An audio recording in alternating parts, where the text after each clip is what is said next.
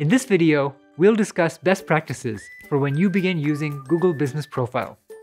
You'll learn about the top 4 things you should start with, which are updating your check-in and checkout times, announcing temporary closures, managing your amenities, and communicating specials, events, and policies.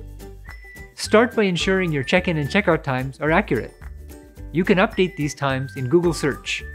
Just sign in with your Google account, find your business on Search, and click Edit Profile, and then Business Information. If your hotel is temporarily or seasonally closed, people need to know. Easily update this by editing your information on your business profile and clicking Mark as temporarily closed. Alright, now you'll also want to ensure your amenities are up to date.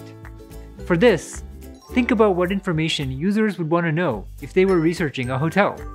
Things like if a hotel is pet-friendly, has free parking, a gym, or a pool. Next, communicate other things that might matter for your guests. Answer user questions on cancellations, refund policies, and other popular topics. Lastly, if you have any special rates, highlight them on your business profile.